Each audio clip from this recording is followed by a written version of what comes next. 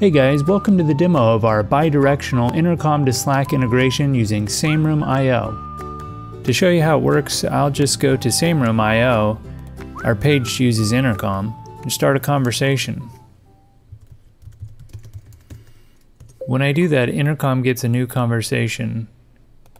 And what also happens is in our Slack, the message is received in a channel called intercom log.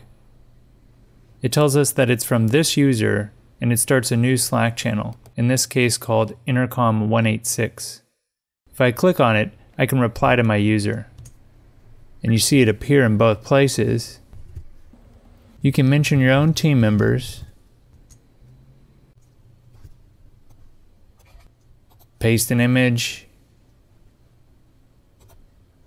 and it'll propagate across the intercom. I can ask Sameroom to show me who's on call. Here's a list. I can remove somebody from that list and add them back. There we go. I can issue a command called Sameroom info that will show the details of this intercom conversation.